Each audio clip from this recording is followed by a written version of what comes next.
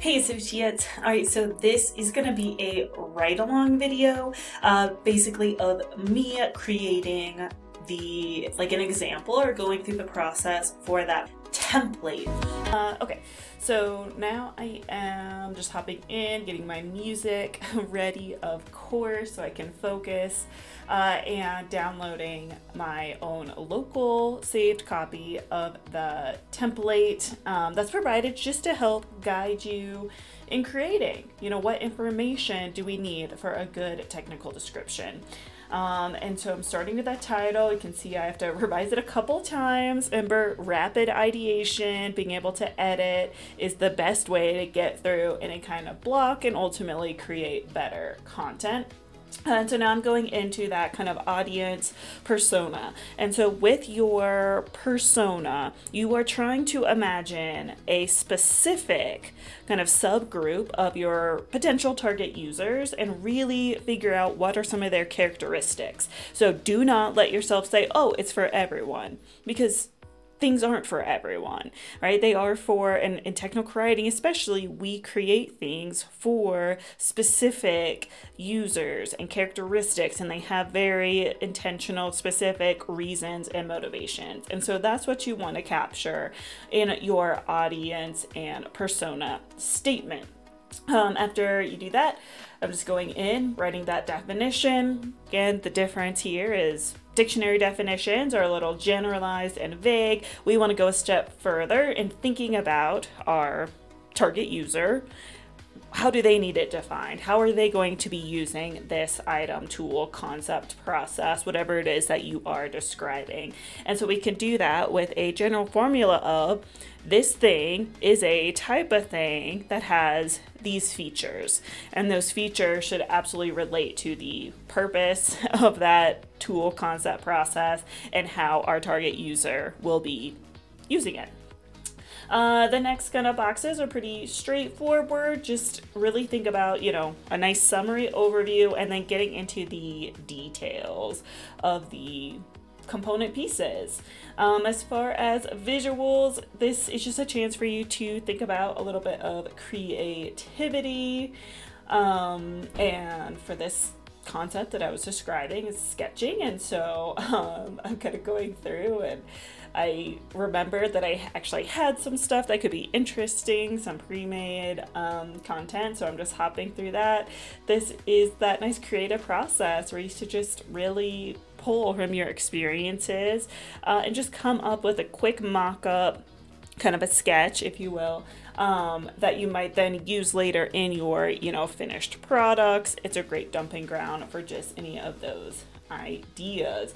And so I just, added in some of these. One is a photo I took, other ones are things that I have gotten from various places. But our goal there, right? Understand, visualize the concept.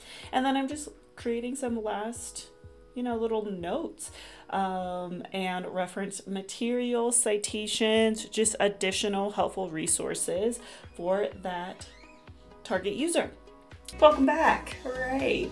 And so now I just want to talk through a little bit of what I came up with, and so the things that we have going on in here, right? Title.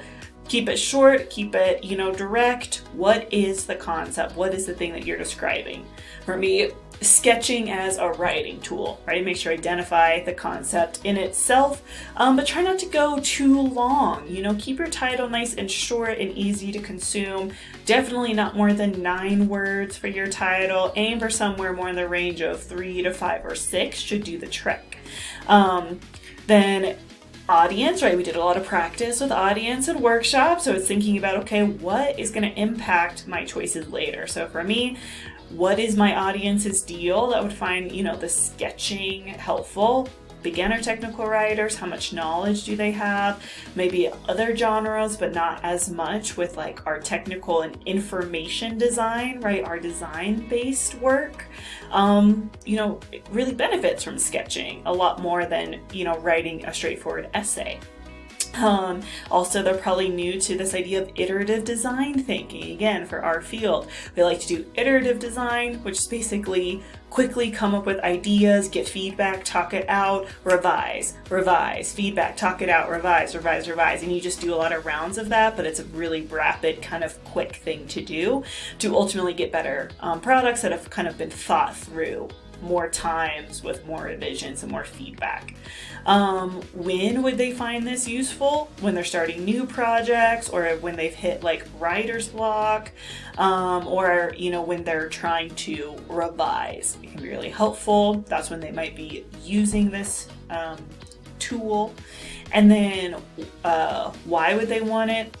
Because they need a new strategy to organize their ideas, right? And why do they want it? Because they really want some concrete examples on how, right, to go through this process. And so these decisions are going to impact, and we'll see how they impact what I came up with. But in terms of what I really need to write down, my persona statement. So if someone's like, why are you writing this thing about sketching? I can say, oh, because the target audience that benefits from sketching and this information I'm sharing are beginner technical writers who need a new way to organize ideas, layouts, and feedback to create project iterations or drafts, right? So you can see how my what's their deal, when do they need it, why do they want it, turned into one nice sentence here. Okay, then definitions, and productive struggle through it, and as we learn about definitions, each of these boxes will get easier and easier to write. So as you do these templates, you'll start to see your own progress and how you're getting better. And if it continues to be like a struggle even after we learn about all these things by like template 4 and 5, yeah, that might be a cue that you should meet with me so we can really revisit how you're engaging with the materials and how we can practice some more. But for these early ones, it's like, okay, try to write some definitions, and then we layer it in and get better and better. So in this case, our definition basically is, what is the thing, what is the thing, what type of thing is the thing, what makes it different. So what is my thing? Sketching. What type of thing is sketching? It's a strategy for organizing ideas. What makes sketching different than other types of strategies for organizing ideas? It's different because we're using erasable formats to quickly capture ideas with a lot of doodles, boxes, shapes, and words, right? So sketching is different than just outlining because there's more doodles and boxes and shapes and colors, right? So what makes it different? And then write a single definition. Sketching is a strategy in the drafting process where writers quickly capture their ideas by doodling, drawing, and brainstorming elements. A definition that you can share with people that gives them all the info they need. Then we just do an overview paragraph. Again, what is sketching? Why is it helpful? What's kind of the big summary of this concept you're picking? In my case, right, it's something that happens early in the drafting process to brainstorm and organize. So drawing on things like our definition and who would be helpful for our audience. Sketches should happen quickly. Writers should spend fewer than 10 minutes per sketch while trying to capture several options for the document. What makes them successful is that they get a general layout of the page, the mind map of all the ideas or the early concepts. And then because I identified my audience might need some really concrete examples because they're not familiar with this, in my summary I decided what would be helpful for the audience, let me add a concrete example. So we can think of a sketch like the initial concept art that video games or movies often release. The final look is usually similar but evolved from the initial concept art. A good sketch accomplishes the same goal for writers, right? So if you are a gamer, you've probably seen from your favorite game, hey, here was our early concept art. And you'll see some of it is the same, some of it has evolved. Think of it that way as well. Or, if you're a Star Wars fan, like every time the credits would roll for The Mandalorian, the things we put on the screen were the early concept art for that episode. You see some similarities, but you see some evolved forms. So sketching is our early concepts that we build off of. Okay. Components, explanations. This will just depend, on what concept or tool you choose. Sometimes if it's more of a tool, you'll have more components as part of it. Other times you won't. If you pick like a genre of writing, right, you're gonna have to break down more pieces. What all goes into that genre? So it just kind of depends, but try to come up with probably at least 2 or 3 kind of bullet points of what is the component and how does it work? What makes sketching work? So in this case, you know, a dry erase board or mirror, also a notebook.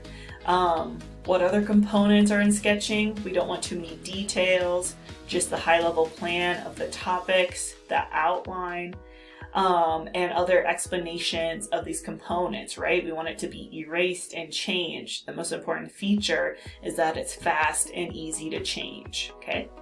Then come up with a little mock-up of any visuals you can think of, because in your final product, you'll need to post some sort of visual for it. So I have these examples, right, of different sketching options with a little, this could end up being my caption, you know, down the road. So write out any potential notes or caption ideas, again, to help you. So you will take these templates, and if you do a thorough job now, then when you go to do your final portfolio, you'll already have all the information that you need to then revise and iterate and make it even better based on feedback and just as you learn more.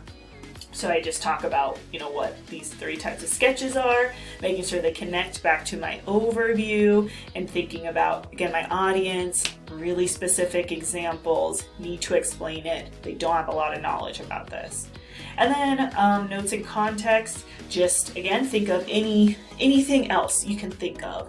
So this is super open-ended, but anything else that you can think of. So again, recommended tools. Here's why, you know, I recommend whiteboards or a whiteboard app.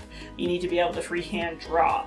Any warnings, right? For sketching, a lot of people put too much pressure on their early sketches and they want to like really save them and make them all polished, and that is not a productive way to sketch, right? This is really, let me get a lot of ideas down, all my early ideas, so I can see them and then make decisions on what's going to work best or not.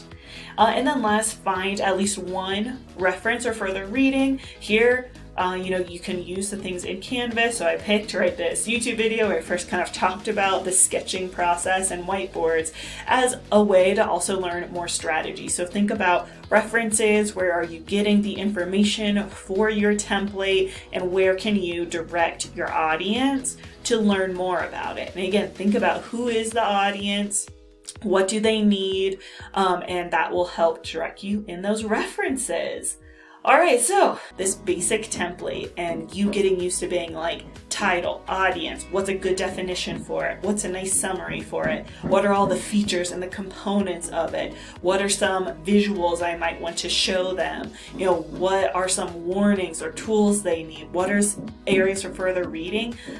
Then you are going to be able to describe any technical thing. So no matter where your job takes you, if you ever have to describe something complicated or technical to somebody, go back to these skills that you're going to be practicing and repeating 5 different times in these templates, because that's the type of information that leads to stronger descriptions. All right, I hope this walkthrough was helpful. Reach out with questions, and I look forward to seeing what concepts you come up with.